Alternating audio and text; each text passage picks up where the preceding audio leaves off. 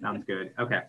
So welcome. I'm Rob Lehman, and I'm Associate Professor of English at Boston College and co-chair of the Mahindra Center Seminar in Dialectical Thinking here at Harvard.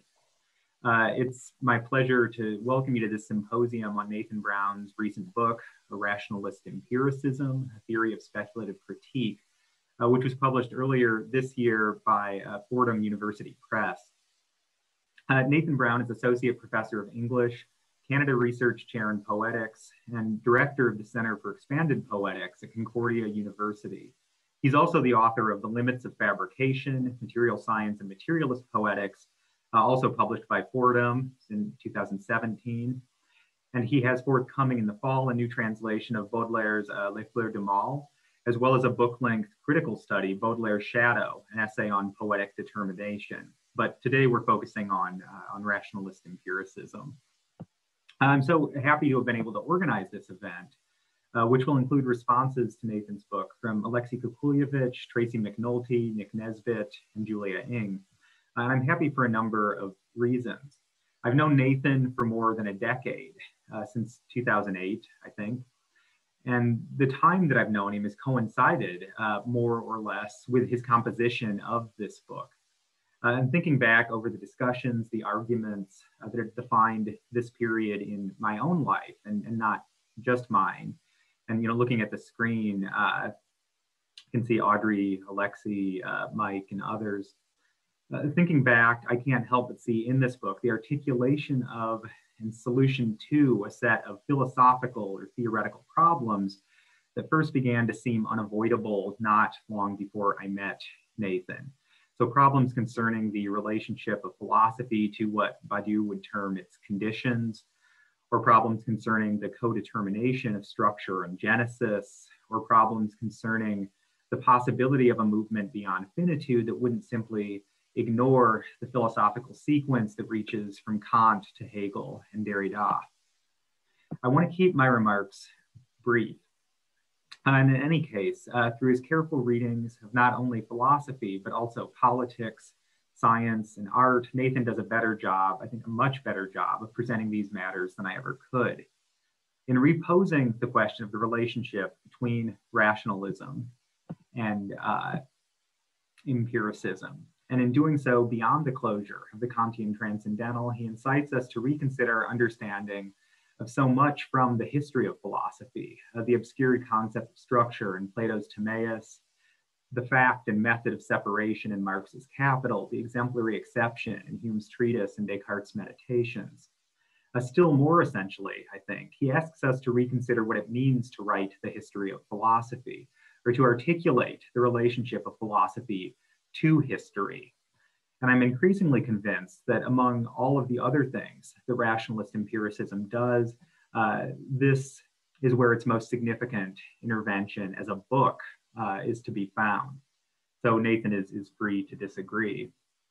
And if you've not already done so, I hope that the symposium today will inspire you to read the book. Now, let me say something briefly about how this symposium will be organized. In the first session, there'll be two responses to Nathan's book. The first will come from Julia Ng. Julia is lecturer in critical theory and co-director of the Center for Philosophy and Critical Thought at Goldsmiths, University of London. She's most recently the co-editor and translator of Werner Hamacher's Two Studies of Friedrich Hölderlin, which was published in 2020. And of a new critical edition of Walter Benjamin's Critique of Violence, forthcoming, I think, this June, both from Stanford University Press. The second response will come from Nick Nesbitt.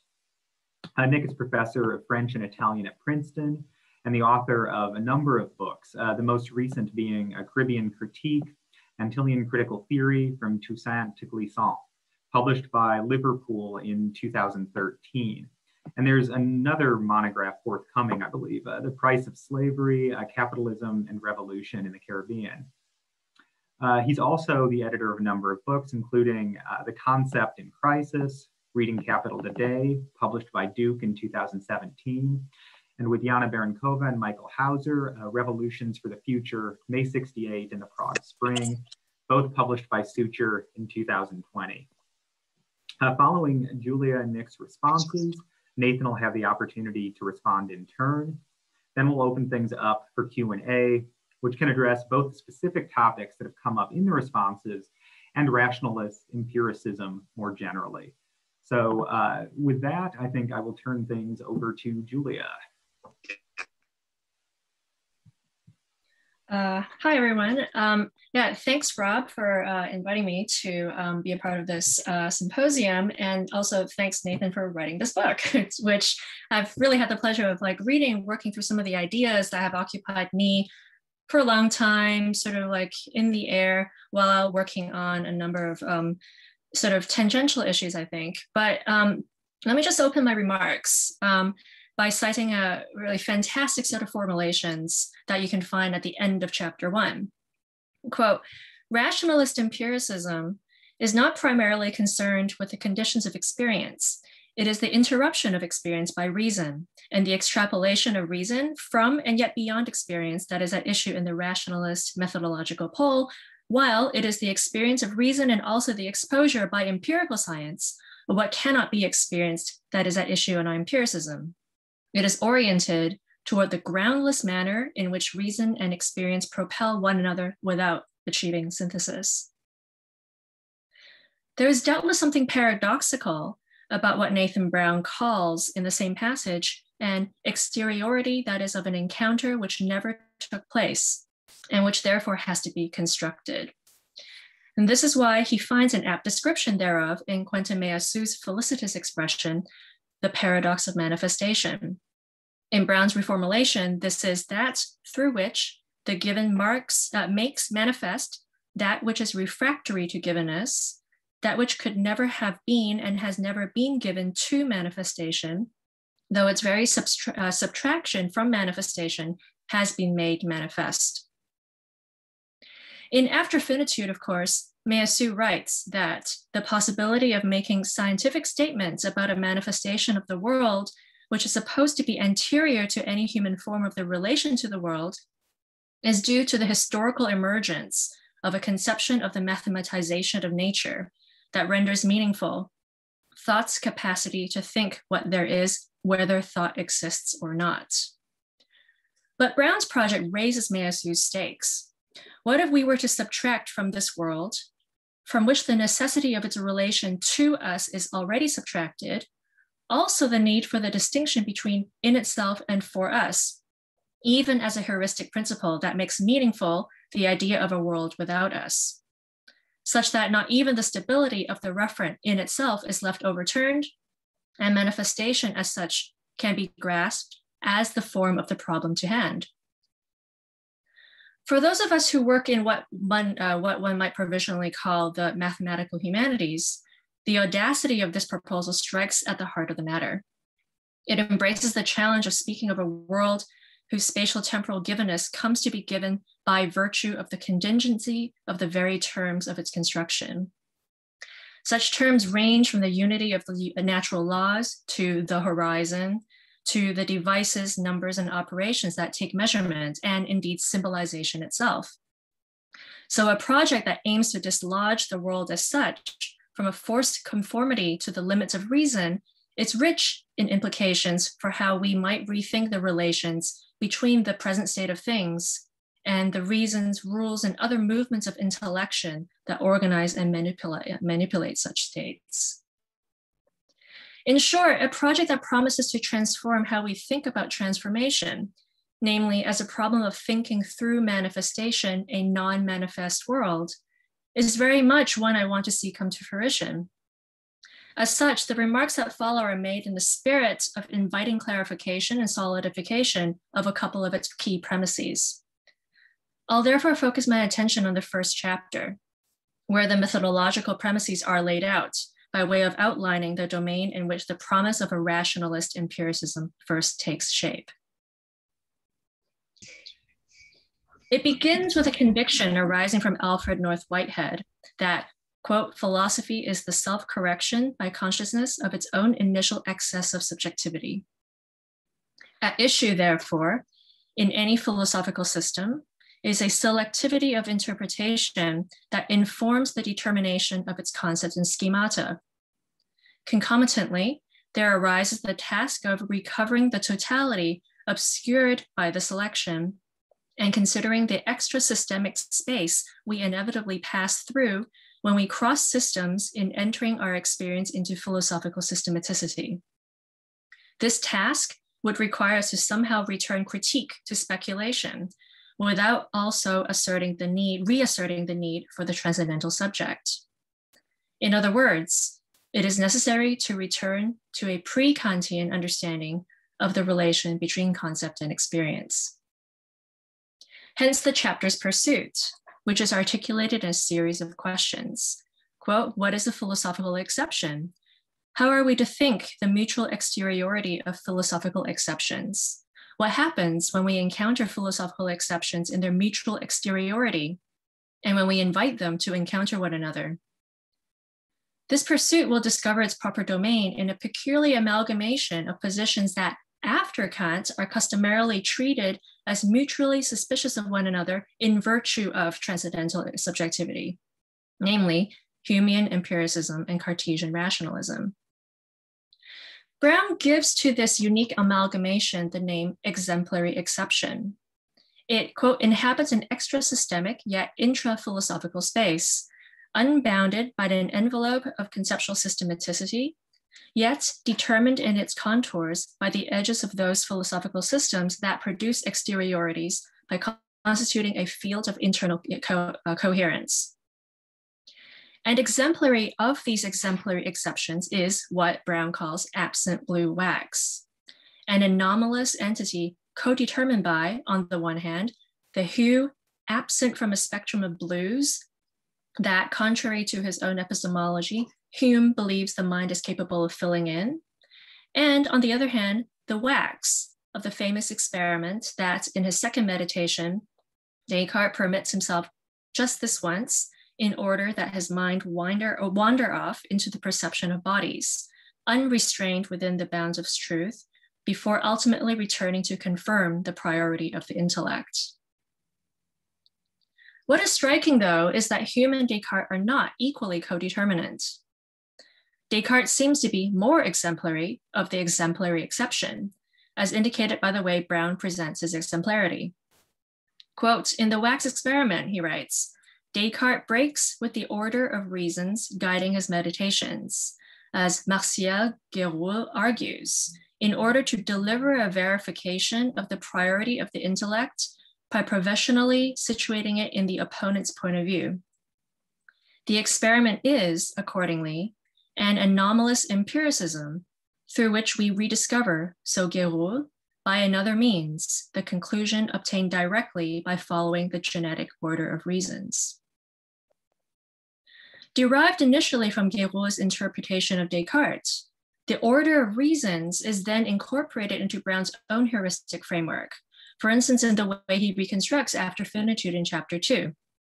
Indeed, the choice of Guéroul's as the interpretation of Descartes that will exemplify pre-Kantian philosophical exception seems to involve motivations that perhaps have something more to do with the alignment of Guéroul with the structuralism and counter-phenomenological stance associated with the celebrants, some of whom are also important for the project of rationalist empiricism, Althusser, Deleuze, etc. Thus, it is worth taking a closer look at what exactly the order of reasons entails, and unpacking the specificity of Guéroul's interpretation of Descartes. The order of reasons is, first, a method that Guéroul develops for how to read Descartes, but it also derives from what Descartes says about his own method. As Descartes writes in his address to the readers of the Meditations, quote, I should not advise anyone to read my book except those who intend to meditate seriously with me. But those who, without worrying much about the sequence and linkage of my reasons, amuse themselves with splitting hairs on each of the parts, as many do, those, I say, will not get much profit from reading this book. Citing this passage in his preface to Descartes' philosophy interpreted according to the order of reasons, Guéroul, for his part, comments that, quote, we must therefore, above all, bear the order of reasons that is the sine qua non of the value of Descartes' doctrine in his own eyes. For, quote, the exact restitution of this order, this return to Descartes' text, is what will allow us to settle the deep meaning of the doctrine and arrive at the unabridged historical truth, and not the attribution of radical doubt to inferiority complexes and other psychoanalytical categories according to today's fashion, end quote. For some commentators, notably Knox Peden, Guérault's insistence on interpreting Descartes according to the order of reasons should be understood in light of his altercation with Ferdinand Alquier, who had advanced his own reading of the discovery of the cogito as a result of, quote, an absence of certainty in the surrounding existent world. Reading Cartesian philosophy more geometrico and as demonstrative of his own truth, Guérault was, therefore, in this view, turning Descartes into a Spinozist, aligned with the structuralism of the 1960s. But what if Guérault's Descartes were not solely definable in terms of this altercation with Alquier, or with the lens of the Spinozist rationalist tradition one is already committed to identifying in the 1960s structuralism? According to Mogens Lerche, for instance, Guérault called structural analysis a principle of philosophical history that was concerned with conditions of possibility of the discipline already in the 1920s. This, otherwise called dianoiomatics, might thus have more in common with late 19th century historiography and neo-Kantianism, and what Guérault himself termed a radical idealism, that is to say, a positive affirmation of the reality and self-sufficiency of all systems based on the fact of the existence of past philosophical works. By extension, the order of reasons is not Guérault's own invention of an a priori principle of philosophical history, a notion that his dianoiomatics outright rejects, but rather his interpretation of a unique way of understanding the meditations as self-verifying and as established by Descartes himself. In this light, a crucial dimension of Guérault's characterization of Descartes' wax experiment becomes legible. Guérault proceeds through the second meditation geometrically, that is, according to the internal linkages between its truths. I exist as a thinking being. My nature is no other than pure thought and pure intelligence. I know myself, my existence, and my essence, while my body is canceled by the evil genius and remains unknown to me. Therefore, body is less easily known than soul. To overcome the lingering power of common sense definitively, however, Descartes provisionally situates the mind in the opponent's position and examines one of the objects that appear to be outside in order to verify by, quote, by another means that bodies are known insofar as they are understood by thought. Guérault's appraisal of the indirect means, however, is that, quote, the more faculties through which I know problematically the existence of bodies, and the more faculties that allow me to know immediately and in all certainty that I exist, the more faculties I can relate to myself as its own modes. The more ways I picture myself as knowing bodies, the better I know myself. This is quoting Guérault. Particularly, this final sentence seems key. Guérault emphasizes the iterative, cumulative character of the so-called synthetic order, as described by Descartes. Synthetic order may be indirect, but it and the imagination that it involves contribute to better knowledge of self, which as a consequence is richer and more distinct. Certain knowledge of myself is therefore infinitely richer than uncertain knowledge of bodies. But the increasing richness of knowledge of oneself derives from the increasing ways of problematically knowing bodies. Thus, however much the end affirms the priority of the intellect over the imagination also enriches and strengthens, Guérault's words, the order of reasons, and is reversed, he says, rather than abolished outright, making the scenario, according to Guérault himself, rather less analogous to the Kantian sublime and its so-called subtractive method than perhaps Husserl's second Cartesian meditation. There, Husserl replaces the wax with a multi-sided die, which pictures, quote, giving the same being continuously as an objective unity in a multiform and changeable multiplicity of manners of appearing, flowing away in the unity of a synthesis, so as to disclose the facts of synthetic structure through the temporality immanent to its modes of givenness. Indeed, the dye's substitution for the wax itself references the wax substitutability as such for Husserl in the intentional object's first formal logical or formal ontological sense. In this initial sense, the intentional object stands in for, quote, the anything whatever, which makes present in fantasy the potential perceptions that would make the invisible visible, and so bring also the potential, implicit, and pre-delineated subjective processes in the sense-producing intentionality of the actual ones into the field comprising the objective sense of the cogitatum in question. And this I take to be analogous to Guérault's surprising concession to what he calls, quote, the true indestructibility of the wax that, quote, remains the same as a substance for us, precisely through an experience of the temporality immanent to its modes of givenness, i.e. hot, liquid, or solid.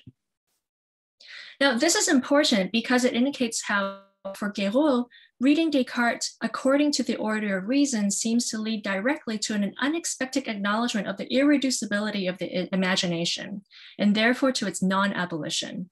And this perhaps in spite of himself, as the first chapter of his Descartes book does not hesitate to rehearse the narrative in currency since the end of the 19th century, that modern rationalism was born from a radical shift of perspective attributed to its first heroes, Descartes and Leibniz, and their shared project of a mathesis universalis. From the beginning, Guérault writes, quote, Cartesianism was engaged in an effort to construct a complete system of certain knowledge, at once both metaphysical and scientific, a system fundamentally different from the Aristotelian one because it is wholly immanent in the mathematical certainty embodied in the clear and distinct intellect, but no less complete and even stricter in its need for absolute rigor. Yet, just a few pages later, Guérault notes that Descartes warned his readers not to delve too deeply into metaphysics alone at the expense of deploying the understanding together with the imagination, which he admits is necessary for mathematics and physics, though he then also adds that Descartes is not to be taken too seriously on such statements. Whatever else might be said about Guérault's ambivalence, perhaps the historian in him could not help but distinguish between Cartesianism and Descartes. This much seems certain. The modern rationalism associated with universal mathematics, typified by a mathematical practice that presents itself as innovative and associated with an algebraization of geometry that purportedly brought an end to the imagination, is itself a modern narrative with ties to neo-Kantian historiography. Were one to consider contemporaneous mathematical practice, however, and discovers that the imagination plays a central role in Descartes and mathematics, not just in a representative or semantic sense, but as a material proxy onto which reason projects and manipulates basic mathematical relations, and which can genuinely carry inferences. Cartesian extension can express relations between magnitudes and thus any perceived state of affairs because of the imagination and its ability to see mathematical proportions and ratios. Algebraic symbolization merely supplements this process by abbreviating and making manipulable more complex problems. Similarly, one could say, the infinitely changing aspect of the wax of the second meditation is too complex for the imagination to sufficiently treat in present attention, thus indexing a discordance between imagination and concept, though not yet the elimination of the former. Importantly, what's innovated here is not the supremacy of the intellect over imagination, but rather the idea that the geometric imagination can therefore not function as a representation, if understood as a form of semantic relation. As David Rabouin has argued, diagrams are in certain, for instance, reductio proofs, necessarily based on impossible configurations. That is, they can serve an analytic end, even when we do not know in advance whether they represent a possible state of affairs or not. Sometimes the work of imagination is used to show how a mathematical situation is not possible, and is used because it does not represent a genuine mathematical situation. And it can do so precisely because they involve manipulating material inscriptions and thus thinking with a specific body. They are proxies with which we reason because they describe a material structure onto which meaning is projected. Which brings me to my conclusion. Rationalist empiricism asks that we return to a pre-Kantian framework for constructing the relation between concept and experience as an encounter that never took place.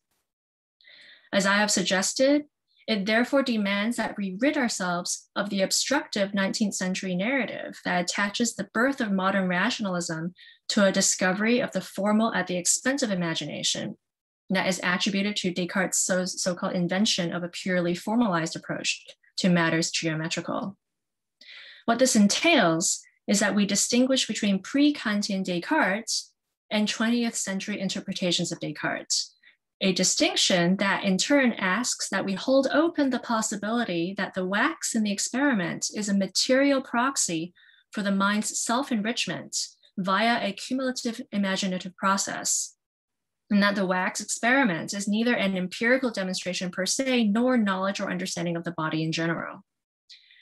What if the wax experiment were a material proxy? Can the, quote, imminent critique of empiricism that Brown identifies in the second meditation not be undertaken by something other than the really empirical, such as, for instance, a proxy for empiricism, situated prior to the purported historical emergence of a mathesis universalis that is taken to render meaningful thought's capacity to think what there is, whether thought exists or not? What if rationalist empiricism were accomplished precisely by a detour through the imagination, its project of thinking through manifestation, a non-manifest world, achieved in the proxy's hybrid material conceptual universe? Such a detour presents an alternative to the familiar story that philosophical and scientific modernity emerges from the discovery of abstraction at the cost of materiality and sense, a story that demands that the European scientific revolution be placed at its singular apex. By contrast, redirecting through imagination's hybrid universe would suspend the need for the idea of a world without us to be meaningful for us at all, yet without also abdicating the possibility for the world without us to also be meaningful without us. Thanks.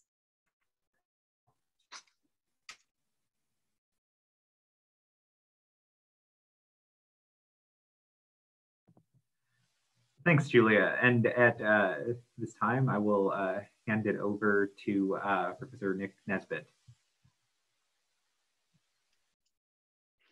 Thanks, Rob. Thanks, Nathan, and Julia and Tracy. I'm so glad to be here. Nathan and I haven't met yet in person. We, in fact, just met pretty recently over Facebook, where I would follow, among other things, his choices of LPs that he was spinning day to day. We started conversing about that, and one thing led to another, and I got a hold of this wonderful new book. And from some exchanges we had, here we are today. And it's really a pleasure for me to be a part of this discussion. I learned so much from the book itself, and there's so many things to talk about, but we don't have unlimited time. So I'm only going to focus on one question I have, which is about the place of empiricism in the book itself. So let me just begin then.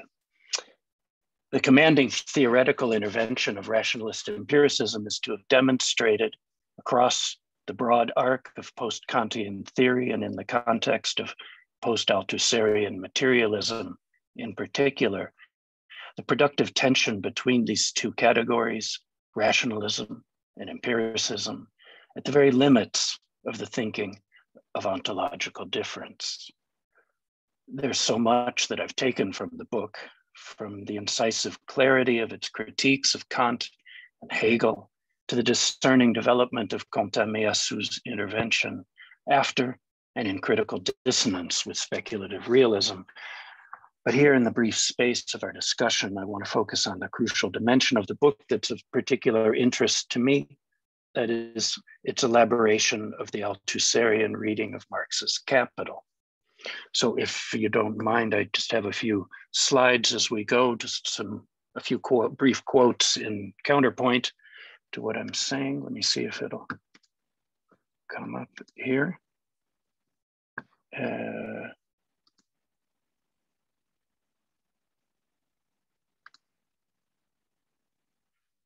that working, Rob? Okay.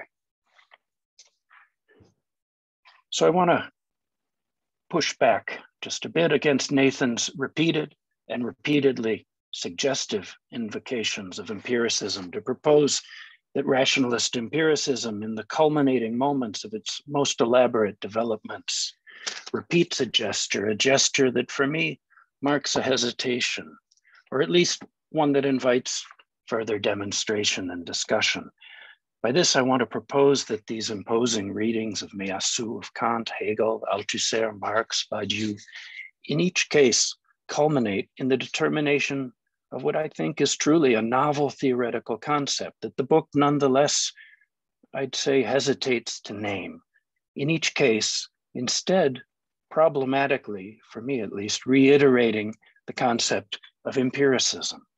This reiteration of empiricism, for all of its real sophistication, marks, for me, as I say, a puzzling and persistent reappearance at these heights of theoretical sophistication, of a dualism of subject and object, of the concrete and the immaterial, of phenomenon and noumenon.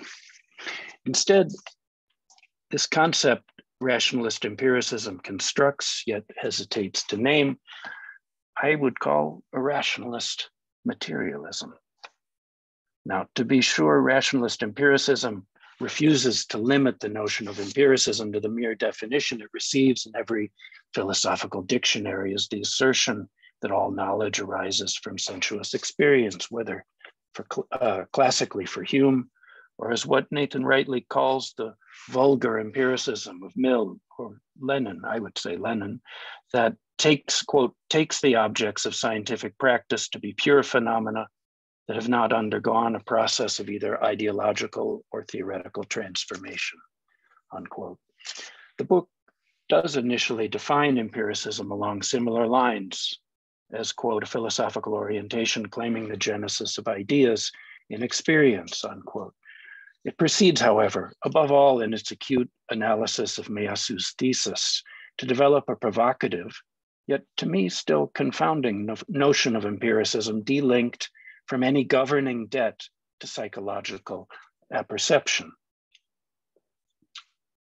Without attending to the many subtle intricacies of the argument on Meillassoux, however, already I'll pose to Nathan the question that delimits my intervention.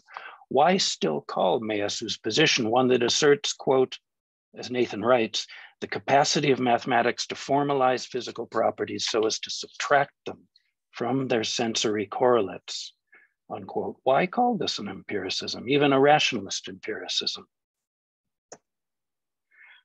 So I want to suggest, maybe a bit polemically, the theoretical incongruence of Althusser's two positions from 1965 and 1966, positions rationalist empiricism crucially invokes at various points in its demonstration. Those of an Althusser at the peak of his theoretical powers of insight, in the pages of genius, I think, cast with Rimbaldian clairvoyance in the introduction to Reading Capital, that is to say, versus a constitutionally weakened, theoretically ambivalent Althusser just a year later, embroiled in the debates with Gaudi, Aragon on theory and practice, under attack by the PCF for his so-called theoreticism, the theoreticism of Reading Capital, in what for me is maybe a minor essay in which Althusser somewhat weakly asserts this reductive conflation of a line of thought that he names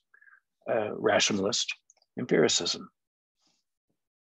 So while Althusser is clearly in this later essay making a broadly inclusive point about the history of French epistemology, to place as he does the proper name of Jean Cavaillès next to that of Bachelard, I think obscures a materialist, anti-empiricist intervention that Cavaillès initiates in his call to theoretical struggle.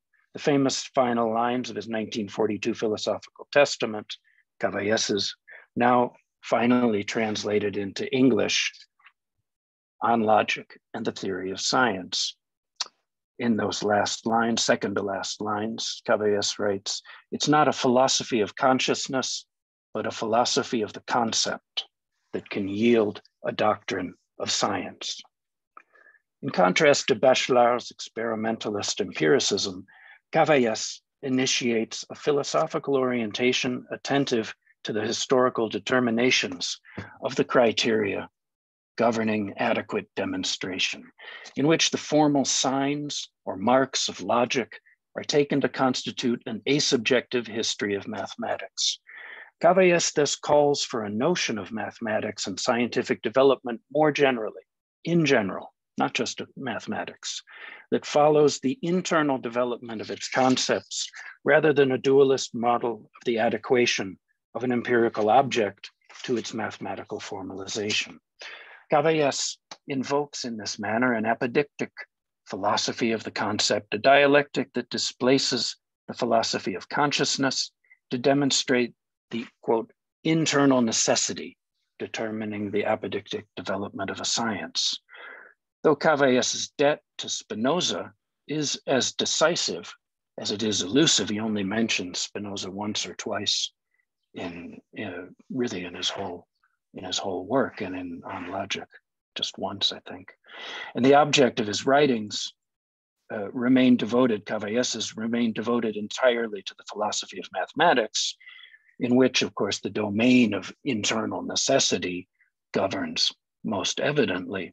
Still, Althusser, who was a close reader of Cavaillés and of On Logic, will, in the introduction to Reading Capital, simultaneously bring together the thought of Spinoza and Cavaillés while expanding their materialist propositions to encompass the non-mathematical science of Marx's critique of political economy. This Spinozist materialism, which Althusser will argue governs Marx's methodological introduction, the 1857 text at the beginning of the Grundrisse, refuses the dualist empiricist logic of the adequation of an object to its concept to assert instead a single order and connection of all things, including ideas, grasped under the attributes of extension or thought or any other attribute. Following Althusser in his reading of Marx's 1857 introduction and in his own introduction to Reading Capital, the materialist conclusion that I think we have to draw from this Spinozist Cavaillesian epistemology is that the material thought concrete, what Marx calls the Gedankenkonkretum, this thought concrete that Marx will eventually construct, that is the unfinished book that is Capital, Das Kapital, is not analytically or inductively extracted from any supposed experimental observations of capitalism, but simply is capitalism. The book Capital is capitalism, grasped insofar as it's adequate, and yet it's of course an unfinished project, but insofar as it's adequate in its demonstration, Das Kapital is capitalism grasped under the attribute of thought rather than in its physical extension of the social form of capitalism. Spinoza, in the famous Scholium to Book 2, Proposition 7 of the Ethics, refuses any empiricist notion of the adequation of the object to the idea as an index of truth, to assert instead that adequate knowledge of a thing as knowledge can be demonstrated only through deduction via the attribute of thought rather than in abstraction from observed empirical extension. Marx's Capital in this view is exactly what its subtitle names, a critique of political economy, a radical reworking of the substantial ideas forged by the tradition of thought from Smith and Ricardo onward, ideas such as value of money, of labor, etc. Althusser puts the matter decisively, quote, "No mathematician in the world waits until physics has verified a theorem to declare it proved, although whole areas of mathematics are applied in physics. The truth of his theorem is 100% provided by criteria purely internal to the practice of mathematical proof, hence by the criterion of mathematical practice." This quote is just one of the many passages, I think, in the introduction to Reading Capital where Althusser is channeling more or less unacknowledged Spinoza and especially Cavaillés.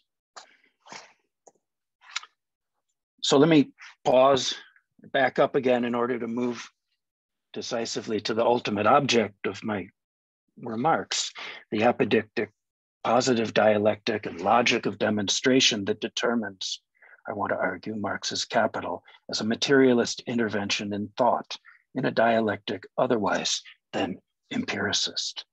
To do so, I want to return then to this confounding ambivalence I invoked in the beginning of my remarks between what I see as two conflicting moments or moments in tension in rationalist empiricism's readings of Althusser and Marx. First, on the one hand, there's Althusser's lucid 1965 refusal of Hegelian negative dialectical readings of Capital, the theoretical call to arms, in other words, of reading Capital, that rightly stands as the epigraph of Nathan's brilliantly original reading of Capital as a logic of separation. That's in the beginning of chapter 10. In Capital, we find a systematic presentation and apodictic arrangement of the concepts in the form of that type of demonstrational discourse that Marx calls analysis. This is explicitly to name the Spinozist Cavaillesian positive dialectic that governs Reading Capital, polemically argues Marx's non-Hegelian methodology of synthetic demonstration. In contrast to the resonant iconoclastic force of this epigraph, a resounding silence in the book, a silence that's surprising, I think, as it's not merely that, as Nathan writes, although Althusser deploys the term rationalist materialism to characterize an entire tradition, he doesn't often characterize his own epistemology in such terms. Rather, I think it's the case that in the introduction to Reading Capital, from just a year before, Althusser articulates an encompassing and unyielding critique of empiricism, in which, indeed, Althusser explicitly names as among his targets the concept that gives this book its titular concept, rationalist empiricism. Not merely content to confront the familiar and perhaps more vulnerable concept of sensualist empiricism, Althusser formulates his critique of, quote, the empiricist conception of knowledge in novel fashion, taking the term, he writes, quote, in its widest sense, since it can embrace a rationalist empiricism as well as a sensualist empiricism. This is Reading Capital. Althusser's critical notion of empiricism is all the more surprising since, one would expect Althusser simply to have based his critique on Spinoza's familiar claim in the famous appendix to Book 1 of the Ethics for the radical inadequacy of all thought derived from sensory impressions in its necessary movement from observed effects backwards, that is, inadequately, to their imaginary ideological causes. That's what I would expect. One would expect Althusser to go to. Instead, Althusser identifies an entirely different criterion that he'll contrast with Marx's materialist method in Capital. And so in these passages that are as famous as they are absent from rationalist empiricism, Althusser claims instead that, quote, the whole empiricist process of knowledge lies, in fact, in an operation of the subject called abstraction. To know is to abstract the real object from the real object, its essence. This initial formulation already casts empiricism in all its variants as a dualist relation of subject to object, a conception of knowledge production that Althusser then contrasts with Marx's Spinozist thought concrete that reproduces as opposed to merely representing the material, extensive real of the capitalist social form, capitalism itself, that is to say, in the attribute of thought. So Althusser then takes a further step in this general critique of empiricism to draw a necessary implication of this empiricist extraction of the essential truth from an object. In all empiricist operations, he then asserts, in both its sensualist and rationalist variants, the sole function of knowledge, he says, is to separate in the object the two parts that exist in it, the essential and the inessential, to eliminate the inessential real. So, of course, Althusser is making a big, broad claim about all empiricism. I want to just focus on Marx and Capital, however. And so whatever we'd make of these claims regarding the nature of empiricism, any empiricism whatsoever, and I'm hoping, looking forward to Nathan maybe pushing back against the broad stroke of Althusser's brush here. But in the case of Marx's Capital, I think Althusser makes a really compelling claim. For a real distinction should be drawn between the empiricist methods, say, of Adam Smith and Marx's Spinozist materialism in Capital. Smith, to take a famous example, recall, begins The Wealth of Nations with the assertion of a universal notion, inductively abstracted from the observed regularities of human communities in general.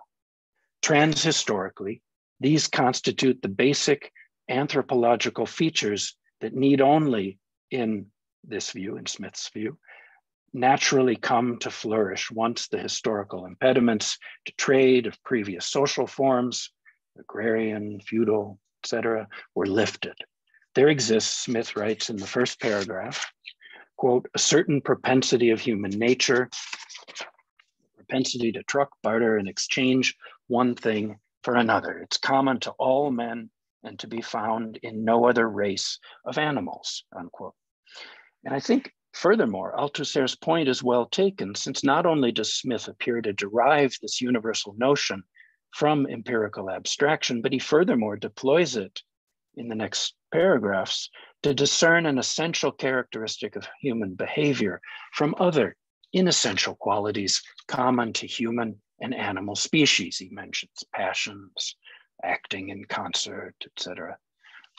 Marx, in contrast, does something, I think, significantly greater than merely demystify the illusory nature of the various phenomenal features of capitalism.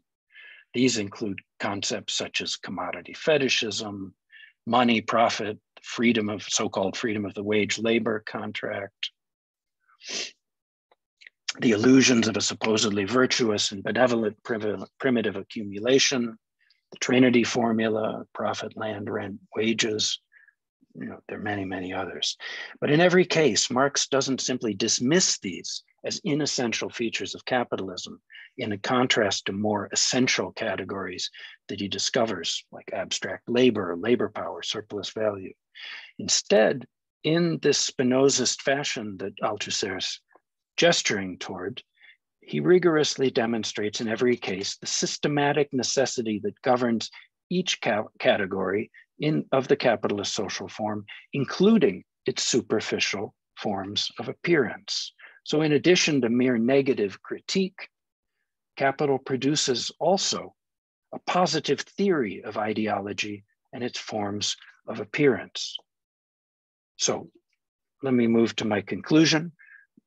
I want to just draw together very quickly these strands of my argument around the status of Marx's Capital as, in Althusser's words, a systematic presentation, an apodictic arrangement of the concepts. I have to say, I remain somewhat unconvinced by Nathan's assertion that the concept of separation constitutes not only a crucial category for Marx, which obviously rationalist empiricism very powerfully and novelly demonstrates, but furthermore, the argument that it, quote, provides an analytical method to be gleaned from the structure of capitalism that formalizes the dialectical logic of this double mediation, unquote. It's still, to me, it's still not entirely clear, having read the chapter several times, exactly how separation constitutes a method for apodictic demonstration of the nature of the capitalist social form, as the well-chosen epigraph to the chapter implies it must. So I'd be glad to hear from Nathan more on that claim. In any case, I find it maybe even more difficult to accept the claim that's, I think, generic to the entire thrust of rationalist empiricism that, quote, Marx discovers his method through an empirical study of what's already there, the history and structure of the capitalist mode of production, unquote. Marx, I think, painstakingly derives his method not from empirical observation, say, of markets or factories or interviews with laborers or debates in the First International. I think Marx developed his method by critically inquiring into the theoretical writings of political economy and of nascent socialism, and he largely did so sitting in the British Library, say, or at his desk. There weren't any experimental empiricist data for him to interpret. I think not even the famous parliamentary reports, the blue books, those late editions of chapter 15 that Marx put in 1865 or 66. I think those supplementary pages are detailing the mere quantitative fluctuations of price, the price of labor power, amid the historical dynamic of class struggle. Instead, Marx asked a far more fundamental question in the whole. It's the basis of capital. What is the law, or what are the laws of the tendencies and the social form governing these empirical quantitative fluctuations? So while his vast biographical experience with the world of 19th century capitalism, of course, informed his critical orientation and was decisive in his political writings, the empiricist dimension of the initial inquiries for capital, the Grundrisse, that is to say, and the decades of painstaking drafting and revision from 1859 to just before his death in 1883 is arguably limited to his tired eyes, Marx's tired eyes, scouring the markings across thousands, even millions of sheets of paper.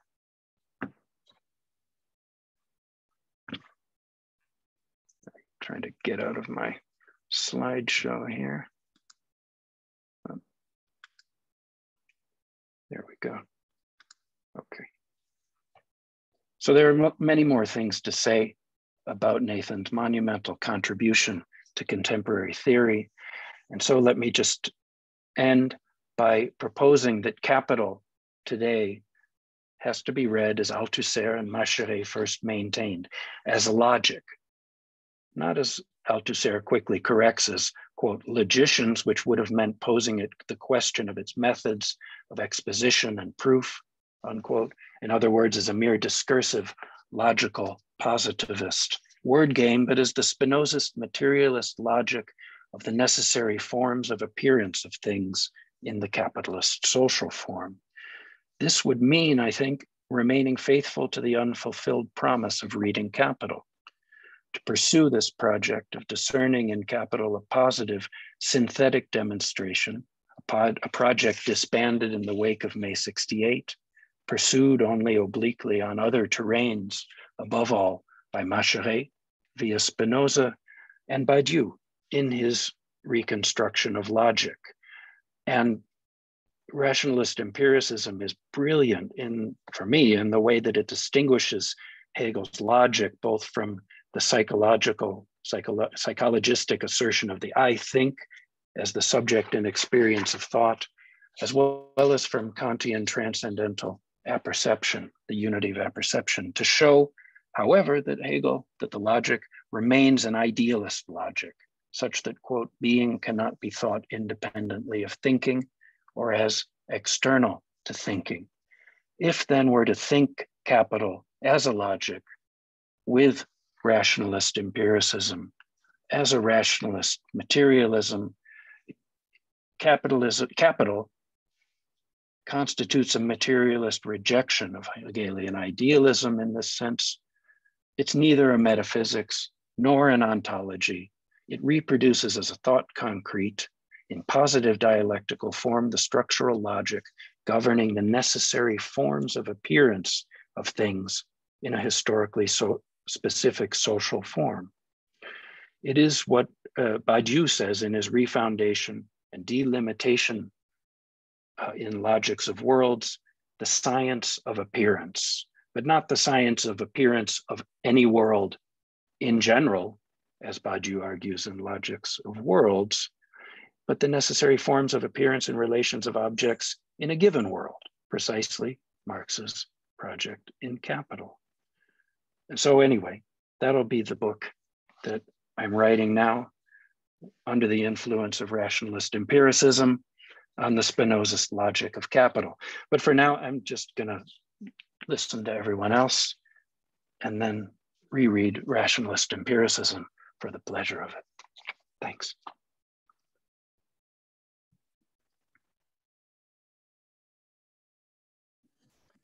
Okay. Well, first of all, thank you so much to Julia and Nick for these responses. Thanks to Rob for organizing this event and for the wonderful introduction. And I can say that Rob is truly one of the people who was most important as an interlocutor in the genesis of this book. And that's why the conclusion on the true, the beautiful, and the good is dedicated to him, thanks to many of our conversations about Kant. And thanks to all of you for coming. This response, I think, will be about 25 minutes. So again, thanks to both Julia and Nick for these productive responses, both of which exemplify what I think is at the core of critique as a philosophical disposition. That is, the demand for clarification, the perpetual exposure of philosophical thinking and writing to the Kantian question, quid juris? And in my view, it's the speculative vocation of critique that gives this question its strongest properly philosophical form. What is the necessity according to which you say what you say? Why does this have to be said of what happens in thought? That question is the unavoidable criterion of philosophical argumentation, which, as Descartes rightly held, must be clear and distinct, even as it leads us into formidable challenges to common sense. So let me begin by returning to the passage cited at the beginning of Julia's reply, since I want to take seriously the possibility that descriptions like fantastic or paradoxical or peculiar may not be entirely laudatory. And I think it might be useful to try to clarify the bearing of paradox upon rationalist empiricism and also upon speculative critique. So if paradox means contrary to received opinion or expectation, then what it names is essential to philosophy, the critique of doxa, and the refusal of common sense as a criterion of genuine thinking. But if paradox means a proposition or statement that is taken to be, or actually is, self-contradictory, absurd, or intrinsically unreasonable, then the term carries real critical force, since coherence is indeed the indispensable criterion of philosophy. Thus, paradox itself has a paradoxical relation to philosophy in a rigorous sense. It is constitutive of philosophy as that which goes beyond doxa, and it is destructive of philosophy as that which undermines coherence. So these two senses of the term contradict one another or contrast with one another. These two senses of paradox run alongside and agitate the history of philosophy. Speculative thinking requires a critique of doxa, and the criterion of coherence demands a critique of merely dogmatic speculation. My claim is that it is the disjunctive relation between rationalism, untethered from transcendental grounding, that enables us, disjunctive relation between rationalism and empiricism, untethered from transcendental grounding, that enables us to hold the imperatives of speculation and critique accountable to one another, preventing critique from falling back into common sense or speculation into incoherence. So let me try to clarify what I mean by the formulations quoted at the beginning of Julia's response, since doing so will bring out some key elements of the book. So here's the passage. It is the interruption of reason by experience and the extrapolation of reason from and yet beyond experience that is at issue in the rationalist methodological pole, while it is the experience of reason and also the exposure by empirical science of what cannot be experienced that is at issue in our empiricism. So that's from my book. So let me unpack this. By the experience of reason, I refer to Hegel's methodological concept of Erfahrung, particularly in the science of logic, where the taking place and the recollection of pure thinking is itself the content of experience, an experience of reason unfolding its imperatives through operations of distinction, negation, preservation, which amount to the determinacy and actuality of thinking. This is how we can make sense of Hegel's statement that, quote, the true critique of the determinations of thought must proceed not according to the abstract form of the a priori as contrasted with the a posteriori, but in themselves according to their particular content. That's from the Logic. Refusing the philosophical terminology of the a priori, while nevertheless restricting one's investigations to the domain of pure thinking, is paradoxical in the first sense. True critique sets out from a critique of a methodological doxa, the opposition of the a priori and the a posteriori. But it is not paradoxical in the second sense of absurdity, because Hegel shows the coherence of rejecting that opposition by traversing the experience of reason and demonstrating the rationality of his method of immanent critique. Hegel is taken to be, and sometimes takes himself to be, a critic of the principle of non-contradiction, but in fact, his dialectical method obeys it. When there is a contradiction, there is a negation, and this is the very movement of the concept, the movement of determinate negation that composes the content of thinking. It's only the figure of the whole that imposes real contradiction upon Hegel's thought, since the very concept of the whole is the totality of contradictions.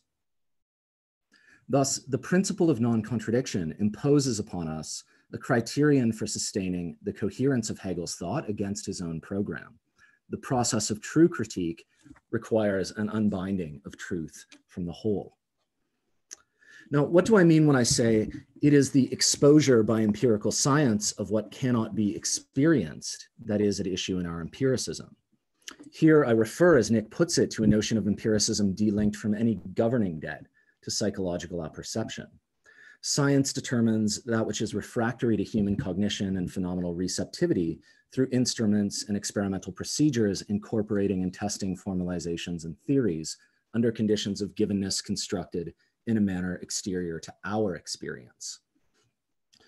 Finally, I characterize the rationalist pole of my framework in terms of, quote, the interruption of experience by reason and the extrapolation of reason from and yet beyond experience.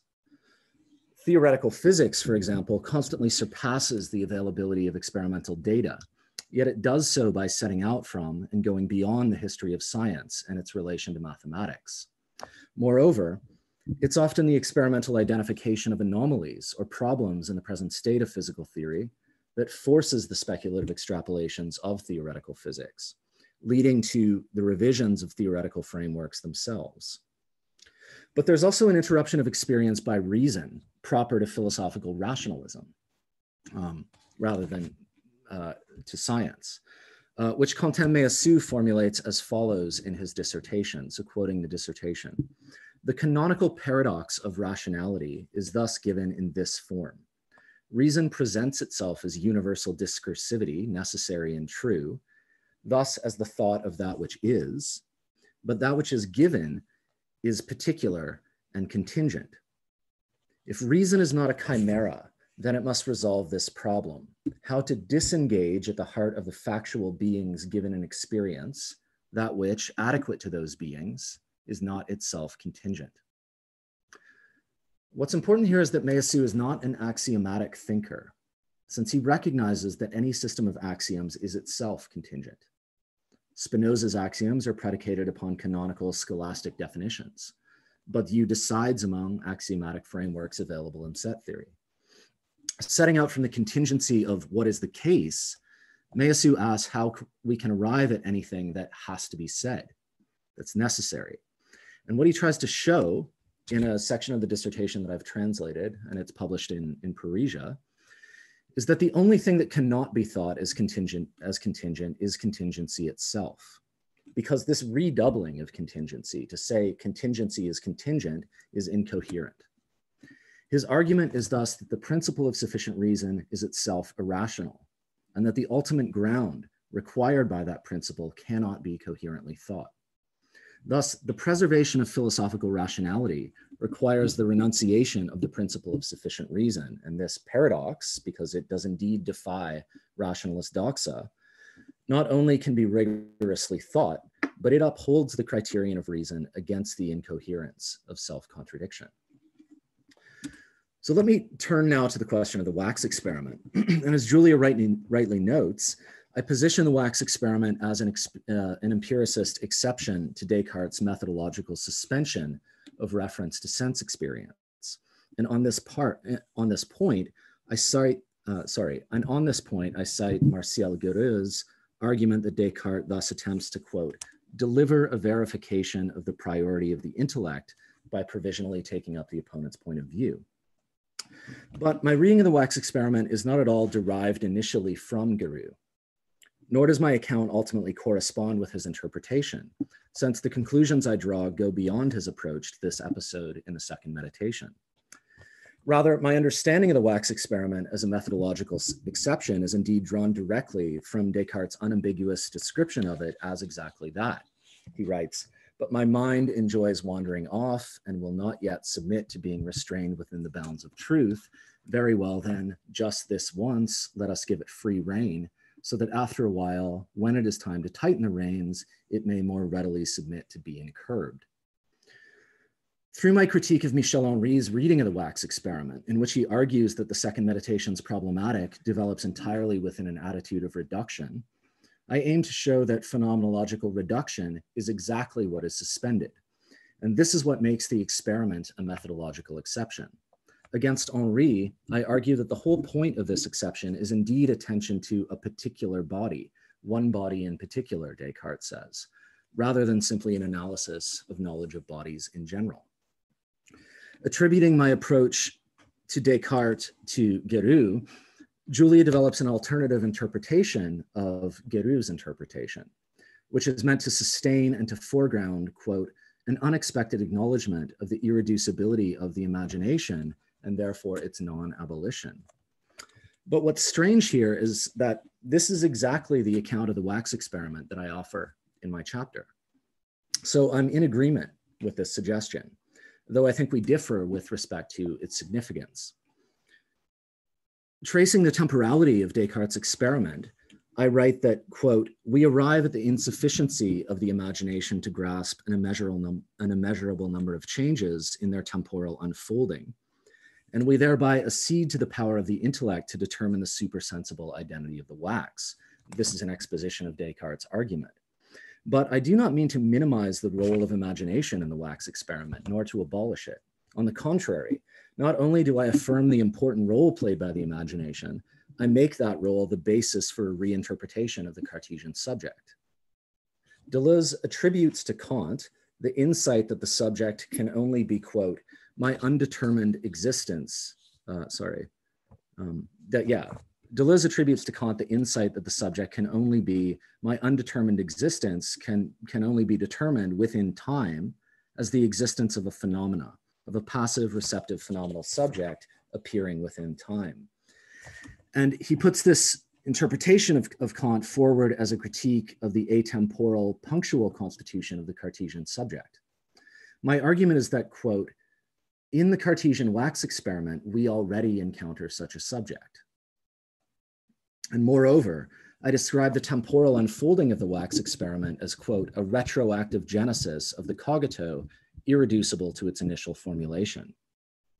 So while I acknowledge that the point of Descartes' experiment is to recover the stability of the intellect from the insufficiency of the imagination to an innumerable number of changes, this is the parallel I draw with the Kantian sublime, the point of my argument is that something irreducible and also exterior to the phenomenological reduction has taken place in the interval of the experiment. This is what Descartes himself fails to foreground. He says, I see that without any effort, I have now finally got back where I wanted.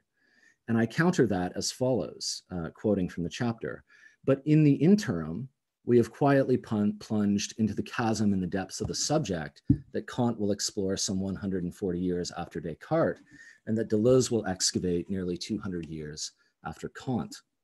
So I do not want to diminish the role of the imagination as the faculty of temporal synthesis in the wax experiment. But the stakes of the distinction between our perspective on the significance of this reading are probably at issue in the reference in Julia's reply to Husserl's second Cartesian meditation, because Husserl does, unlike Descartes, operate entirely within the attitude of reduction. And what this means is that the cogito then cannot undergo an ungrounding of the transcendental unity of apperception through the exteriority of the time of the object to the time of consciousness. And what I think is implicitly at issue in the Kantian sublime, and this is following Deleuze's argument, is an incommensurability between the time and space of the subject and the time and space of exteriority, which requires one to dislodge the transcendental circumscription of time and space, and to think the way in which subjective synthesis comes into contact with an exteriority that exceeds it. Julia writes that, quote, rationalist empiricism asks that we return to a pre-Kantian framework for constructing the relation between concept and experience as an encounter that never took place. But while my chapter is dedicated to pre-Kantian philosophers, the framework that I develop in the rest of the book is emphatically not pre-Kantian, but rather post-Hegelian, a framework responsive to Hegel's critique of Kant and to Heidegger's reading of Kant, as well as to critiques of Hegel by Marx and Heidegger and Althusser and Meillassoux. My effort in chapter 1 is also more poetic than programmatic, and it relies upon an act, indeed, of philosophical imagination, an attempt to figure the relational disjunction of rationalism and empiricism, their extra-systemic mingling, as an imaginary object, absent blue wax, that may be held only in the mind's eye. So turning to Nick's response, let me try to clarify my position on the relation between materialism and rationalist empiricism, which I take to be at the core of his intervention. From my perspective, there can be no distinction between rationalist materialism and rationalist empiricism. We can't decide between these two as if they were opposing alternatives. My position is that in order for post-Kantian philosophy to be materialist, it must be both rationalist and empiricist. If we consider two major divisions structuring the philosophical field, one between rationalism and empiricism, two between materialism and idealism, my position is that sustaining a methodological tension between rationalism and empiricism is the post-Kantian criterion for holding materialism apart from idealism. So the distinction between materialism and idealism can only be upheld by a disjunctive relation between rationalism and empiricism. That's the argument. To put it negatively, there can be no rationalist materialism that is not a rationalist empiricism. So that's my perspective on this issue. Let me try to defend it. Why? To put it as succinctly as possible, because materialism depends upon the exposure of thinking to the exteriority of being. Materialism is indeed a philosophy of the outside, of the encounter of thinking with that which is exterior to thought. This is the sine qua non of the distinction of materialism from both transcendental idealism and speculative idealism. In chapter 2 of my book, I lay out Althusser's own criteria for a materialist position on what he calls the effective conditions of the practice that produces knowledge. And these are: 1, distinction between the real and its knowledge; 2, correspondence, adequacy between knowledge and its object; and 3, crucially, the primacy of the real over its knowledge, or the primacy of being over thought. Those are Althusser's 3 criteria. Well, this is a lucid and precise articulation of conditions, above all because it defines materialism without recourse to any definition of matter. The primacy of being over thought, of the real over knowledge of the real, means that being is not contained by thinking nor coextensive with it. And I should say that for this reason, I do not reject the distinction between the for us and the in itself, as Julia mentioned. I merely try to clarify what can and cannot be understood by the term in itself. Being exceeds and is prior to thought. Thinking emerges within being. It is itself the result of a material genesis, which it can think about, but to which it is neither identical nor coextensive. Thus, there is a distinction between the real and knowledge of the real. Knowledge of the real is part of the real. It is not identical with it. And this distinction must be acknowledged in accordance with the key criterion of materialism, the primacy of being over thought. Yet within the terms of this distinction between the real and knowledge, and the primacy of being over thought, there must also be a correspondence between knowledge and its object. The materialist must be able to hold at once that thinking and being are distinct, and that we can establish an adequate knowledge of objects. Adequate not only insofar as they correspond with the categories of our cognition, but insofar as our knowledge of objects corresponds with and refers to properties of objects understood as existing in distinction from our categories of cognition. Knowledge must be adequate to objects without being identical to the real.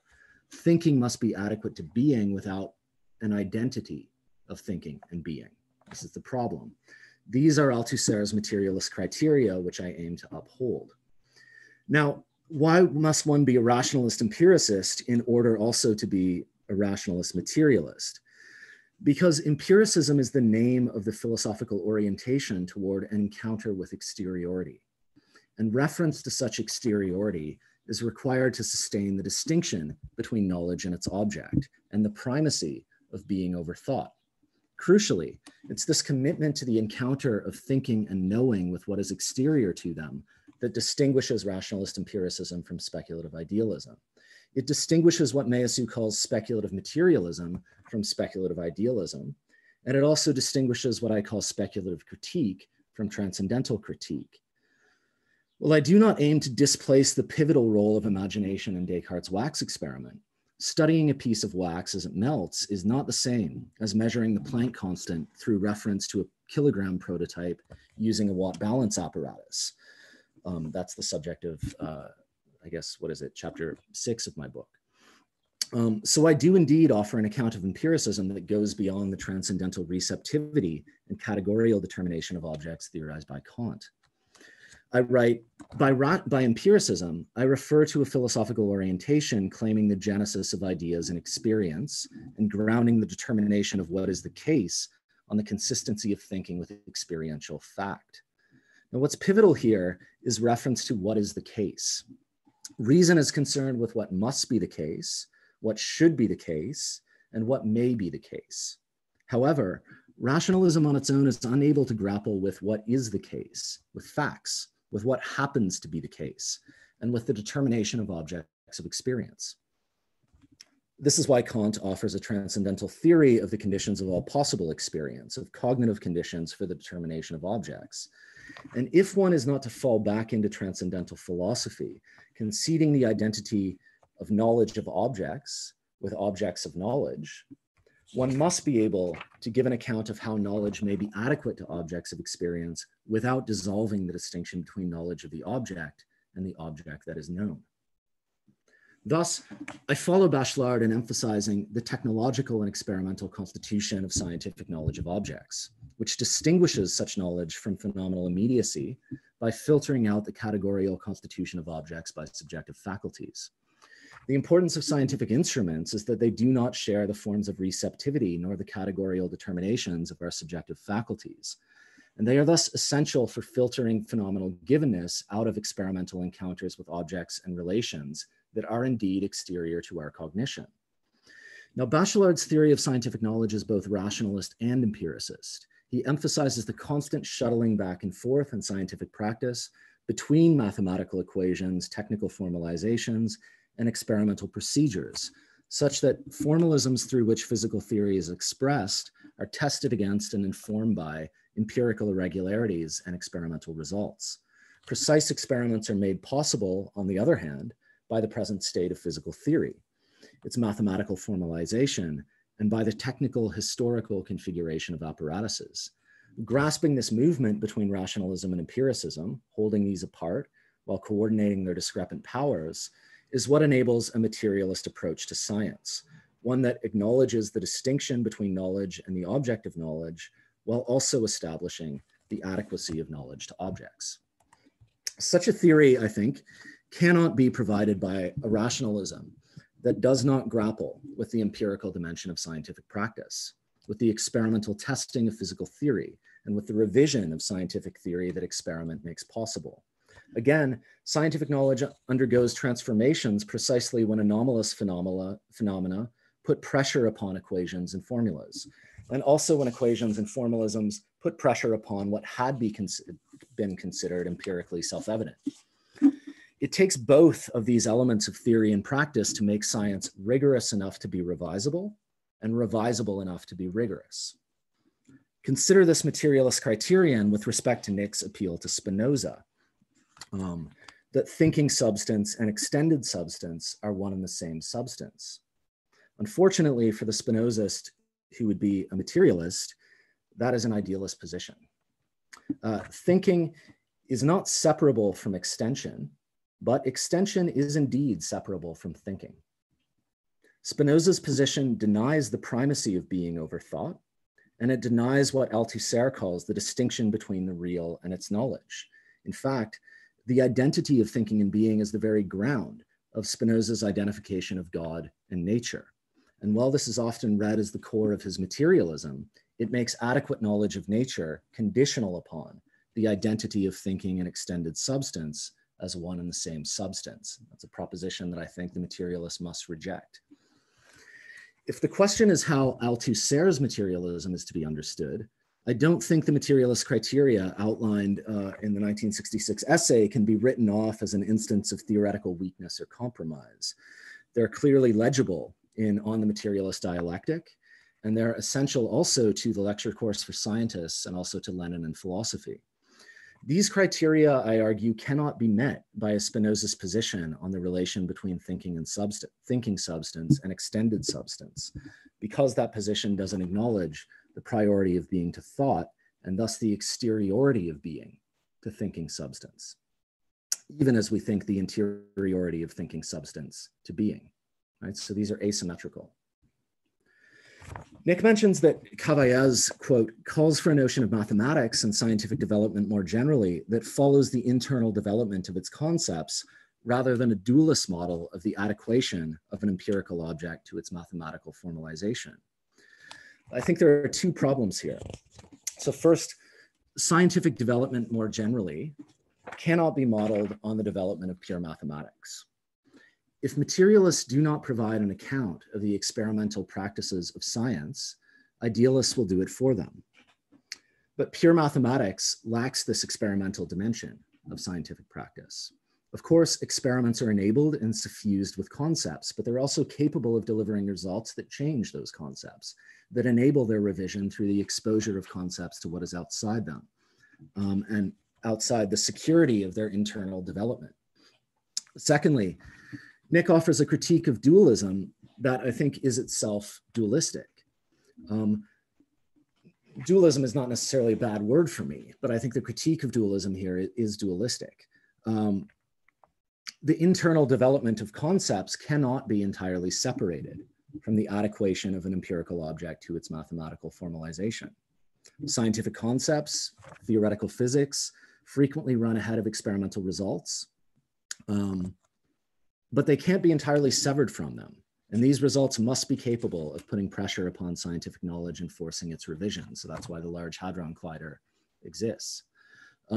Rationalist empiricism is materialist insofar as it accounts for this exposure of concepts to their outside, which is also necessary for the internal development of these concepts, as is the case in the experimental sciences. In a different register, an account with that which is exterior to formalization is at the core of Badiou's theory of the event. The event is an exception insofar as it is that which is not being.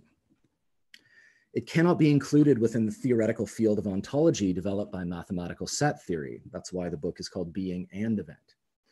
Something happens, and the subject stems from fidelity to what has taken place, naming of it and commitment to it, an assertion that it has taken place, which is outside the norms of experience. But an event cannot be collapsed into the truth which that subject produces.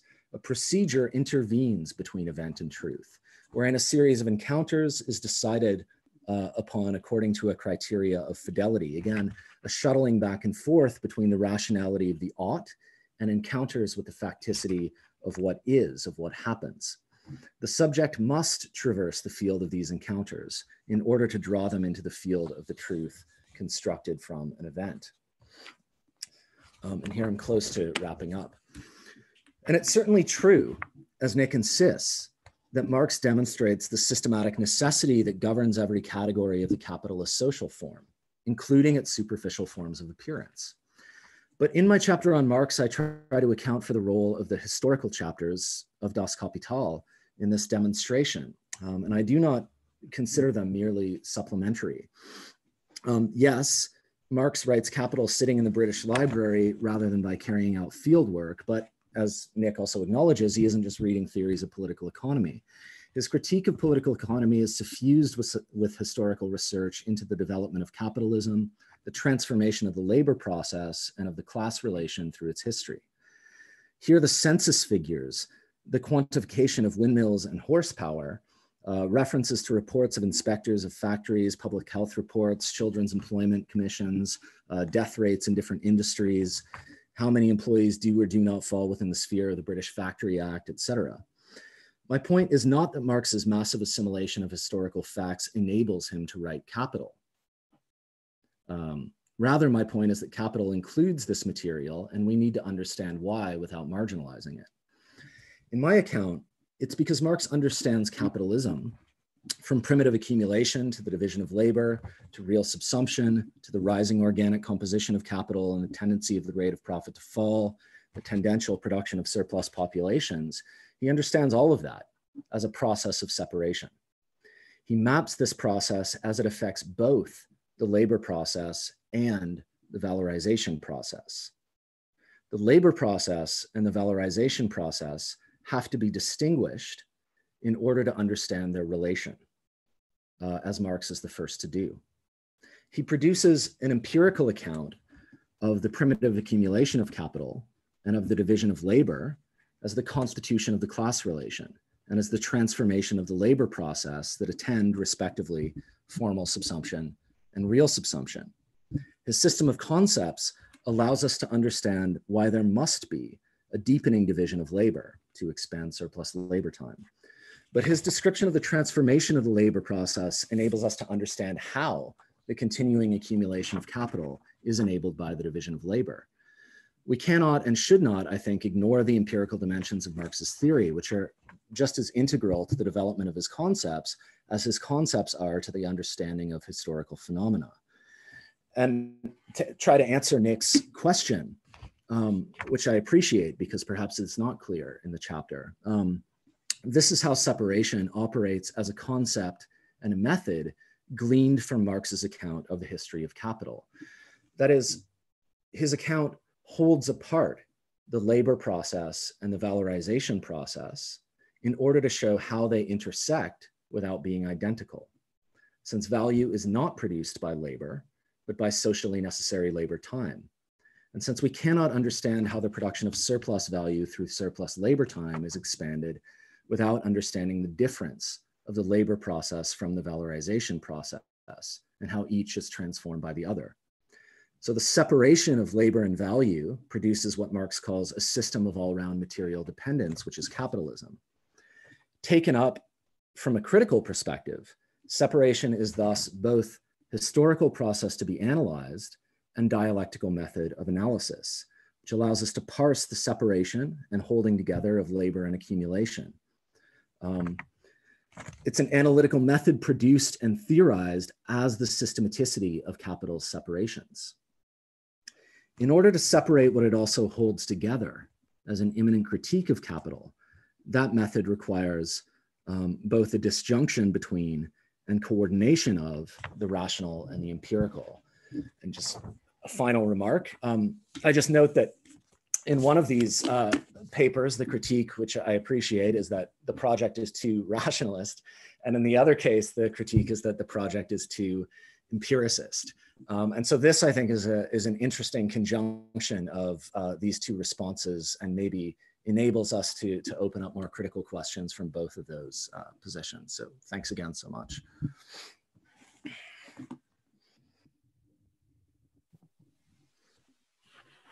Okay, so at this time, we can open things up to questions, and I just want to say that the questions don't have to concern only the topics that were brought up in the responses.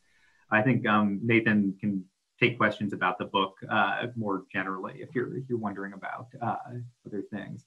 So I think probably the easiest way is I think we're right around the numbers where it's either the hand raise function or just type question into the chat, and I'll just kind of try to keep my eye out for it. Okay.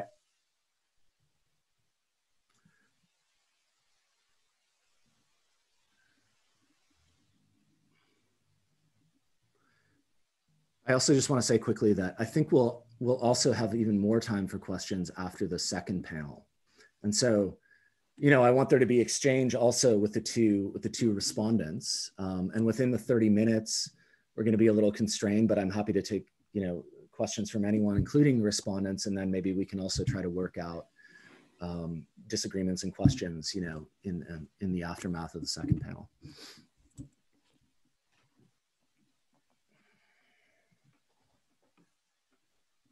Well, Nathan, maybe I can actually start out with something.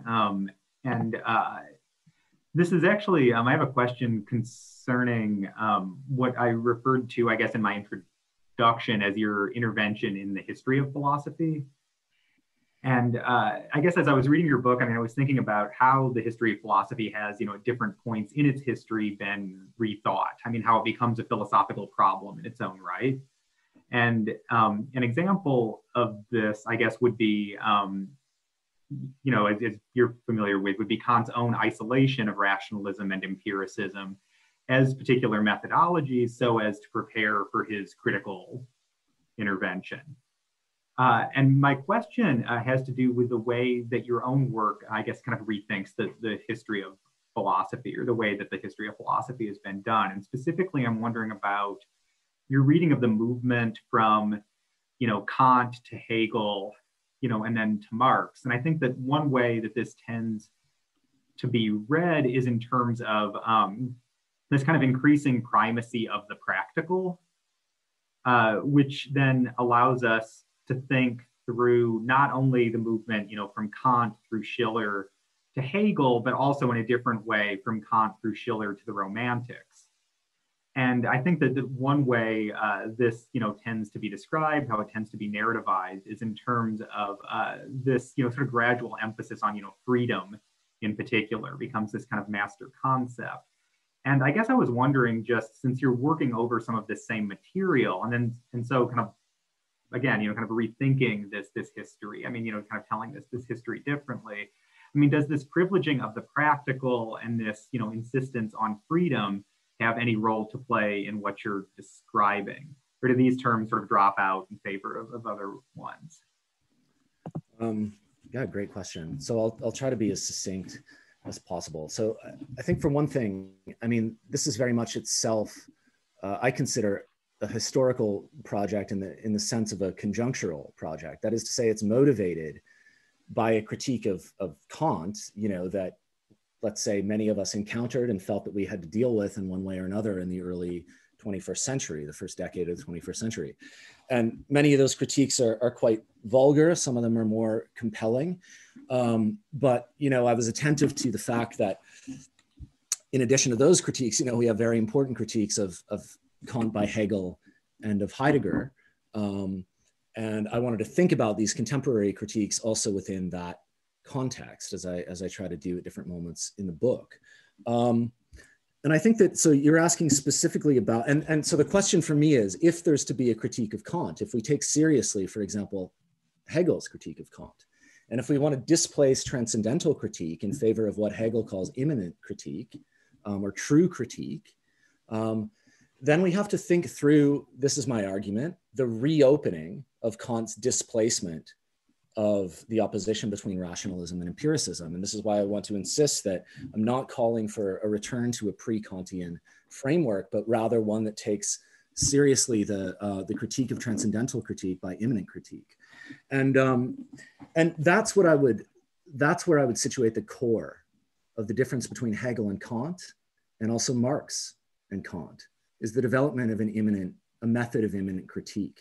And not so much the primacy of the practical, because of course there is a certain primacy of the practical in Kant as well. It's not as though the practical is not important for Kant, he simply has a different idea of it. Now, Kant has a theory of freedom and of morality, which I take extremely seriously. At the same time, Hegel and Marx developed, let's say, historically mediated accounts of subjective determination and of historical determination that I also take extremely seriously.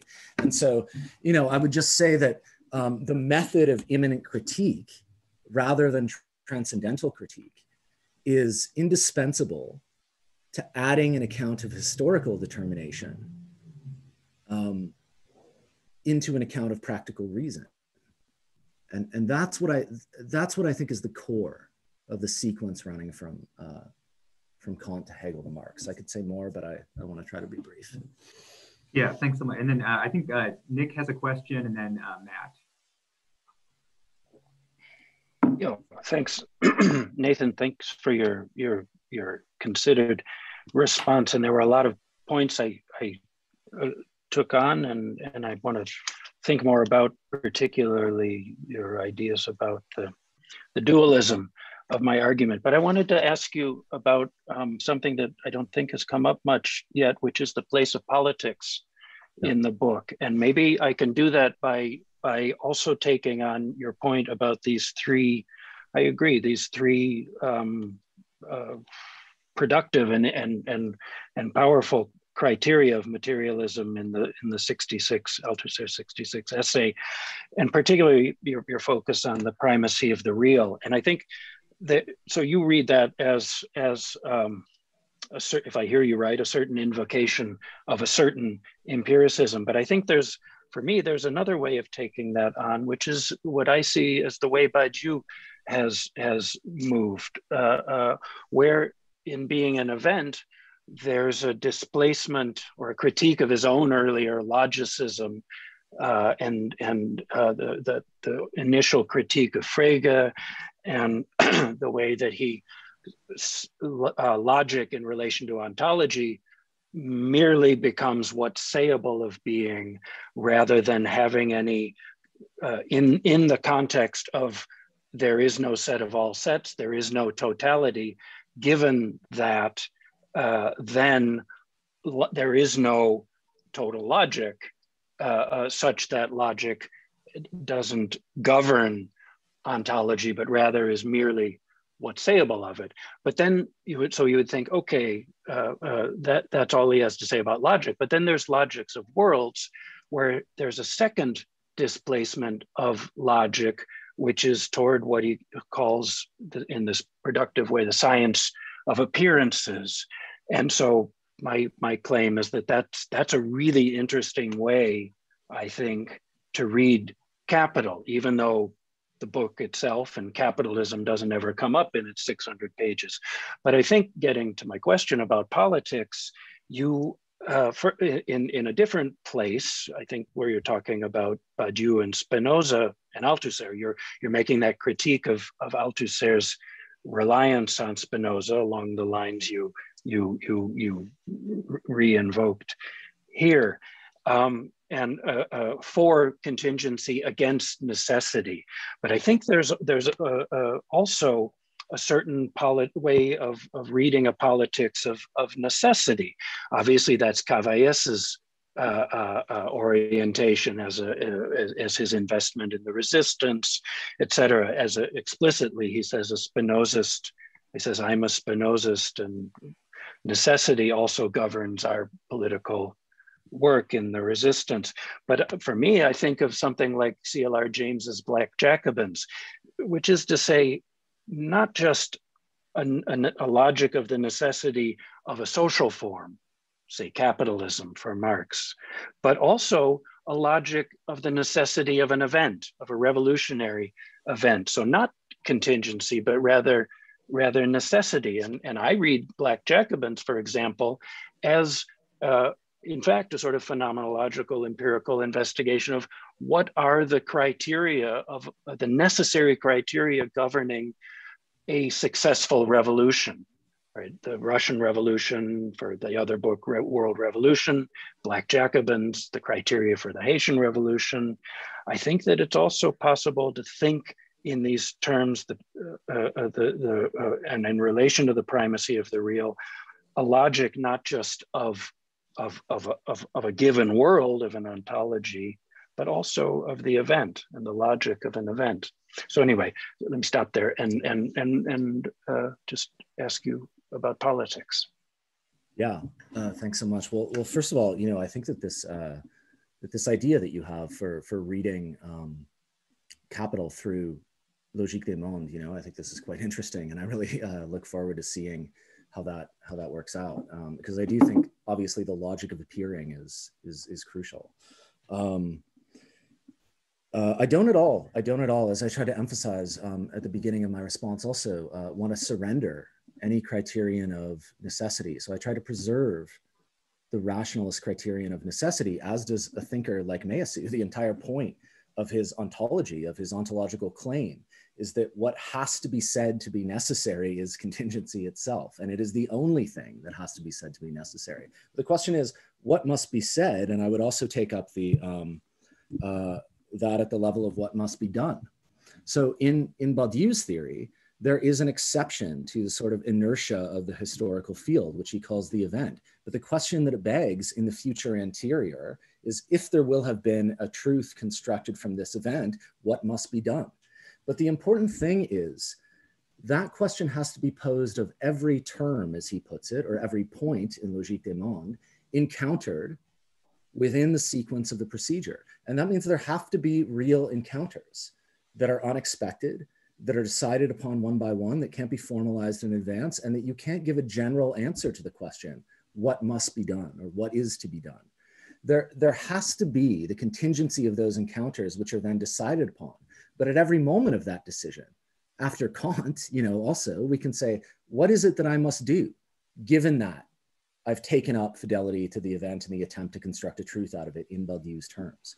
But I would also say that, I also want to point here to the Marxist criterion of the primacy of practice in Althusser, Marx himself, and in Thierry Communiste, and say that, Thierry Communiste is so important in chapter 9 of the book, because they try to think through what they call the theorizing character of struggles.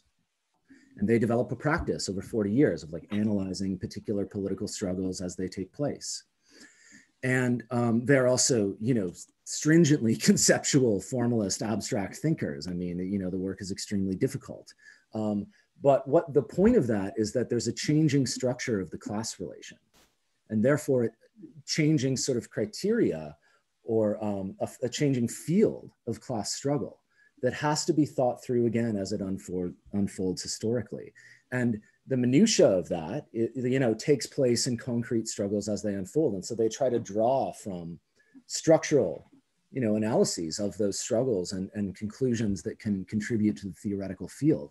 And so again, that moving back and forth there, I think, is absolutely crucial in their theoretical labor. So I guess that's the best I can do with the time that we have. But I definitely look forward to talking more about these things. So now I think we have Matt and then Mike.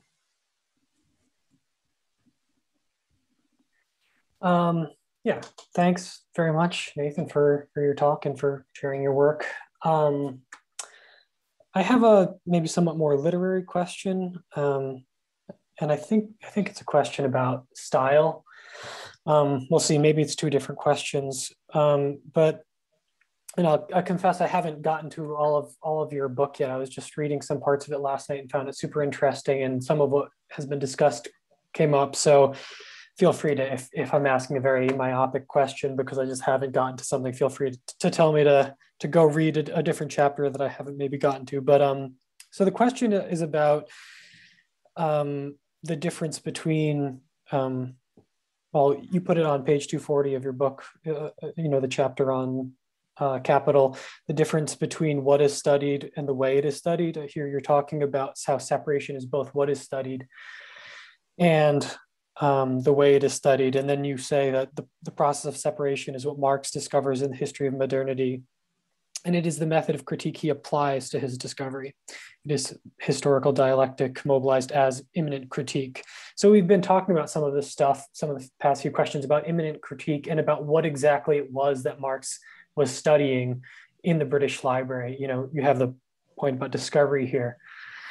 So I guess the first part of the question is, you know, is immanent critique applying simply what one sees, or is there a difference? And I'm asking this in part because I'm thinking of the moment in Marx's postface to the second edition, right, that where he says that there is a necessary difference between the inquiry and the presentation. And I was wondering if that conflicted with what you're saying here, although I went back and I just called it up on my computer and I looked through it, and it seems like maybe it's actually confirming what you're saying in a way. Maybe Marx is actually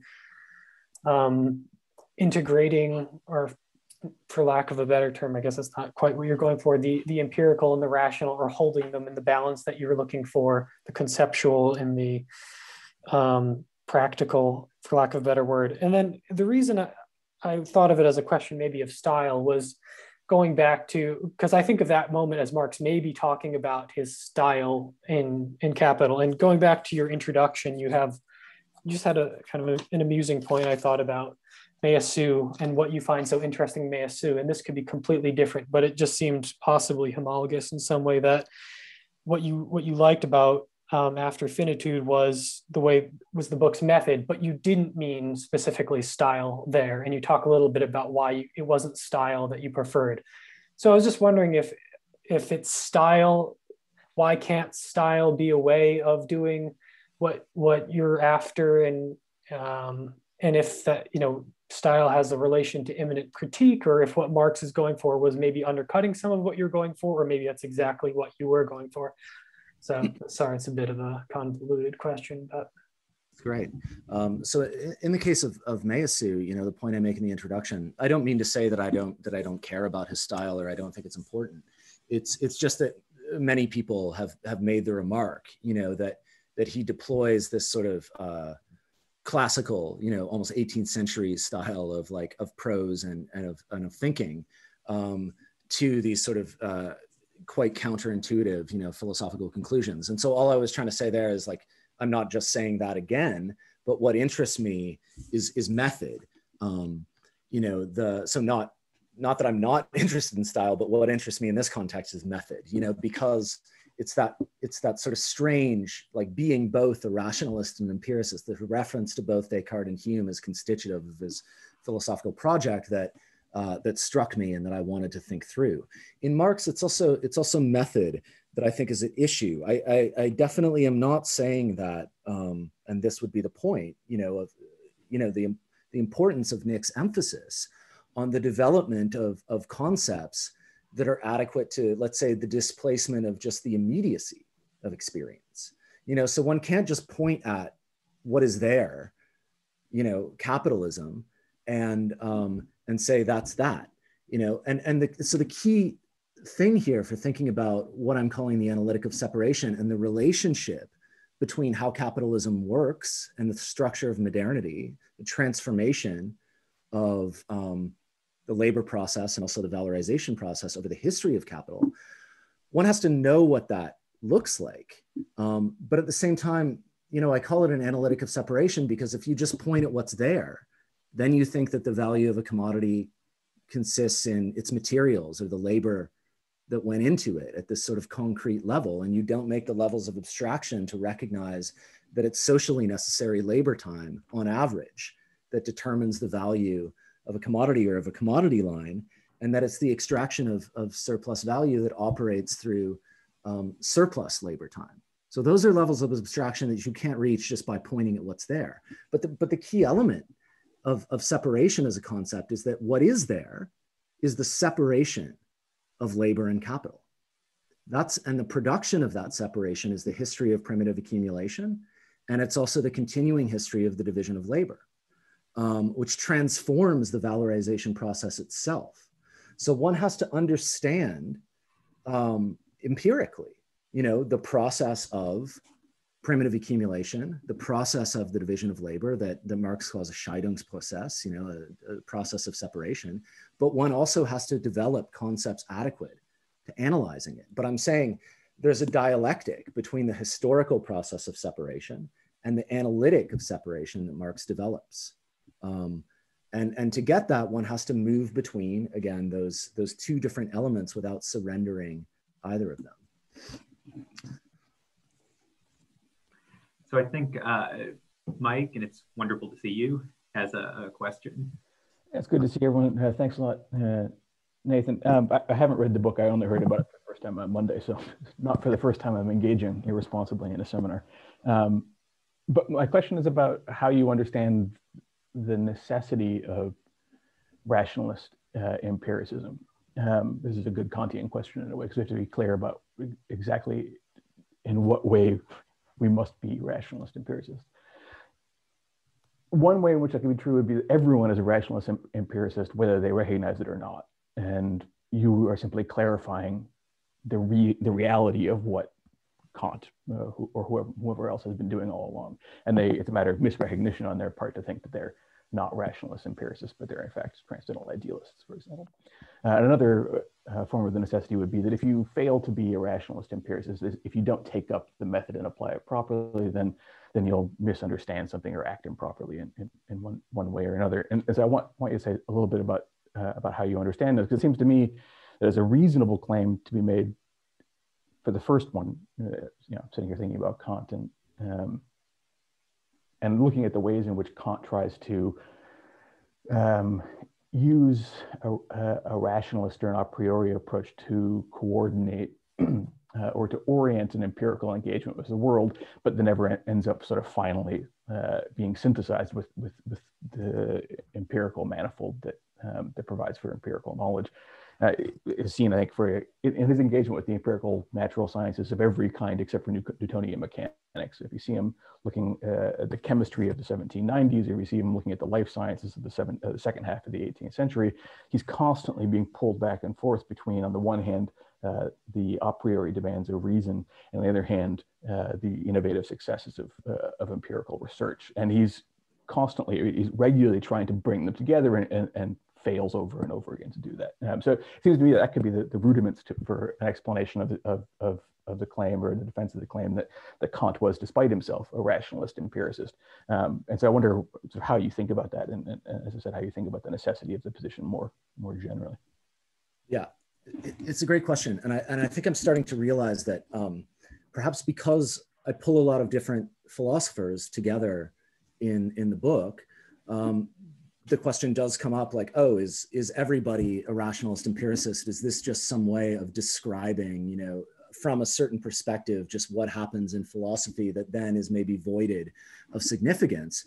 And I want to insist that although I'm talking about a lot of different philosophical projects, it's a very particular constellation of thinkers. So as somebody asked at my book launch a couple of weeks ago, who is not a rationalist empiricist? What is not rationalist empiricism? Well, so my account is transcendental philosophy is not rationalist empiricism, and I'll say why in a second.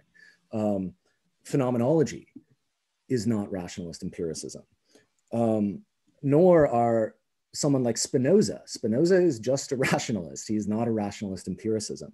Hume is just an empiricist. He's not a rationalist empiricist, and that's why when he produces this weird rationalist exception, he has to say, I don't know why I'm saying this, but I'm going to say it anyway. Here's something that supposedly contradicts my theory, and here it is, So Hume is just an empiricist. Spinoza is just a rationalist. Deleuze is a transcendental empiricist, not a rationalist empiricist. I would make the distinction. Why? Because it's about the conditions of real experience. And the conditions, so this reference to framing conditions, either of possible experience or even of real experience, as Deleuze puts it. My point is that what this does, and the same is true of phenomenology, is it forecloses the encounter with exteriority, which is crucial to the empiricist pole of rationalist empiricism, is what I'm trying to say to Nick. So although Kant, of course, may be doing all kinds of empirical research, and he, of course, is doing a lot of reasoning, his framing of the philosophical field and of critique right, imposes conditions of possibility which do not allow, let's say, for the encounter with exteriority, except as it is, filtered through forms of intuition and concepts of the understanding, the synthesis of imagination, in a way that that frames the possibility of experience as internal to the conditions of knowledge proper to a subject. So in my account of science, I'm trying to emphasize the way in which that kind of phenomenal immediacy is filtered out. And so I would just say that what the criterion for rationalist empiricism is a holding apart. So what Kant does is displaces the opposition between them in order to synthesize conditions of receptivity and of cognitive determination through transcendental philosophy.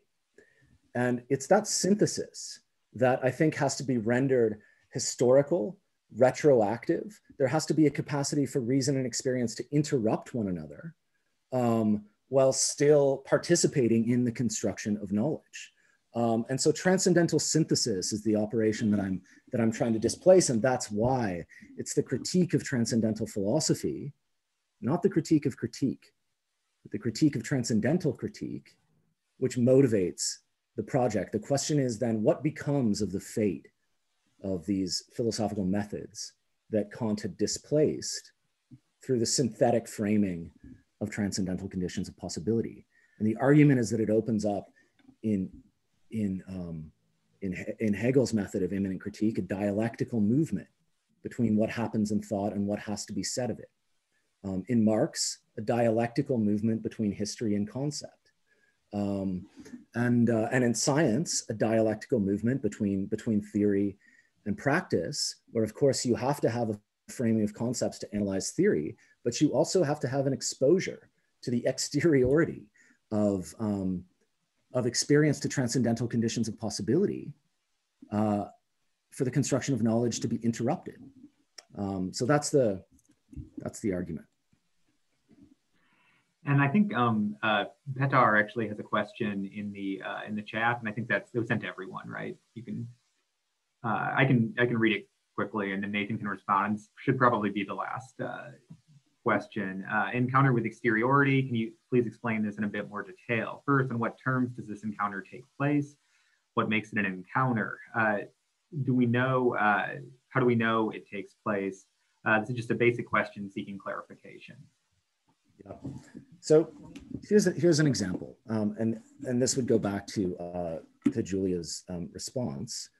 What's the difference between my analysis of the wax experiment and the way in which Husserl, let's say, replaces the wax with multi-sided dye? The claim there is that, first of all, the object is replaceable. It is replaceable because the transcendental epoche, the suspension precisely of exteriority to intentionality, that's what's suspended, constructs a field of the knowledge of the object, wherein, of course, we can have an analysis of the temporal unfolding of the object in time.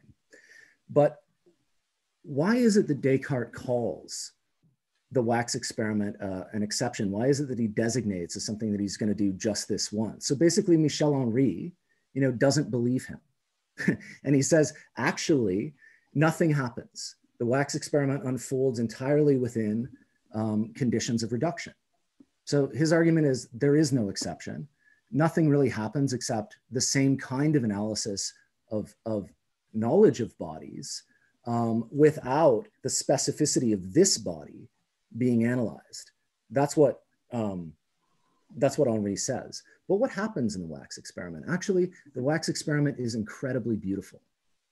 And this is why the relay, in fact, between imagination and concept in the mode of the Kantian analytic of the beautiful is important. Here's what I would say. Actually, what Descartes says he experiences is the advent of something that I analyze as parallel to the sublime, the way in which the imagination is inadequate to the sort of infinite alterations of the transformation of the object as it unfolds, such that it has to be like thought, let's say, by reason. It's an analogy with the Kantian sublime. But what we experience, I would say, when we read the wax experiment is the beautiful. Why? Because of the particularity of the object.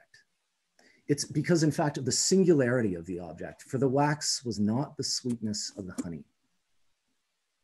That's beautiful. Why is it beautiful? Because the wax is not a multi-sided die. It cannot just be exchanged for any object in general as the correlate of an intentional analysis. Actually, it punctures the general status of objects through the singularity of what it was before it was melted and what it is not now. And there's something actually profoundly elegiac about the wax experiment. For the wax was not the sweetness of the honey, nor the blueness of, etc. You know, this gorgeous description which takes time. And there's something that happens where determining judgment, I would say, is interrupted by reflective judgment. And it's, Descartes tries to recover the capacity of reason precisely in the mode of the Kantian sublime to think beyond, you know, the failure of synthesis. But when we read the wax experiment, and I would say that Descartes' writing of the wax experiment also indicates that it's possible to relate to it through the singularity of the object in the element of the beautiful. So that's the encounter with exteriority. What does that mean? It means the way in which the object is not reducible to general conditions of knowledge of an object. Of course, you know, of course it's the case, as the phenomenologist always points out, and as the transcendental philosopher always points out in a different way, that the existence of life and thought are conditions of possibility for there to be meaning. But that does not suffice to determine the meaning of any particular statement or question or practice. And indeed, the meaning of certain statements or questions or practices may depend upon reference to the exteriority of being, to meaning, precisely because neither life nor thought are conditions of possibility for being. It's that exteriority of being to thought and the inclusion of thinking within the field of being, the asymmetry of that relation, which is what I mean by exteriority. And I think there can be an advent within experience of that asymmetry. And that's what I'm trying to get at and to think through. Great, so thanks so much to Nathan. And I want to thank all of our respondents and a reminder that we're reconvening at 3 p.m. for responses from Tracy McNulty and Alexei Kukulyevich. And the Q&A there, if there are questions left over, we can also, you know, continue with these discussions. So again, thanks so much. Thanks, everybody.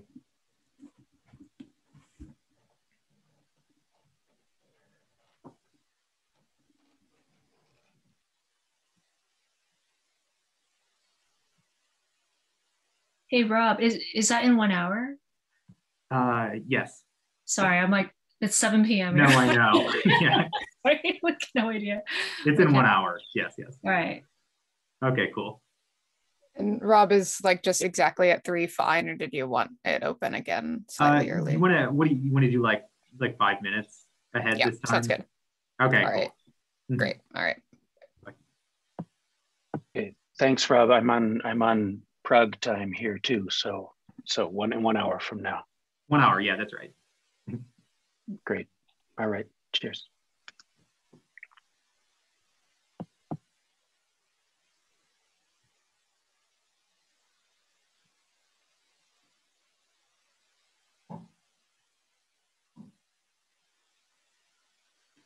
Oh, Julia, do you want me to keep it? Did you want me to keep this thing open or anything? I can just make you a host, but otherwise, when I leave, it's all going to shut down. Oh, I see. I don't know. I was just gonna turn my camera off, but then everybody, I think all these other people are here. That's fine. I'll just do the same. Yeah. I think it doesn't matter. Yeah. I gotta see about what to do about dinner. Okay. Yeah. I'll shut off my camera. We'll see ya. Hey, see ya.